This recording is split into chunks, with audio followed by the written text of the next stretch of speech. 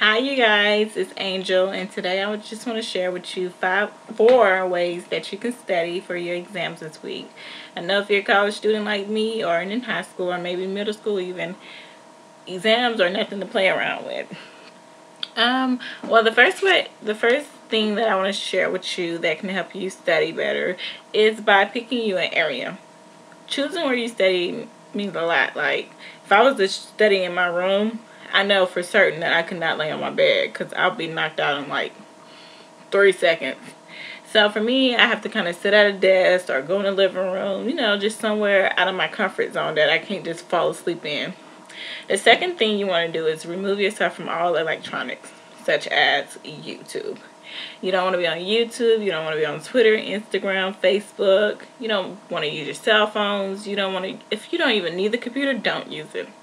That's the best way to study, because if you have all these distractions here, you're really not going to be paying attention to what you're studying for. The third thing you want to do is set yourself a goal. Say you want to complete you want to go over about 5 pages and memorize everything by 8 o'clock.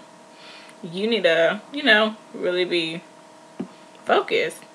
So, or for instance, you want to just learn a couple words in like 30 minutes. Just set yourself a goal. And like when you set yourself a goal, you can reward yourself after you've done what you just set. And the last thing is you want to make sure that you're comfortable. Don't try to study in some heels, a tight dress, hair, and just don't do the most. Just get comfortable, wear a loose shirt, some shorts, some sweats, something that'll make you comfortable. And that makes you comfortable, and you just relax. And so I hope those 5 ways help you.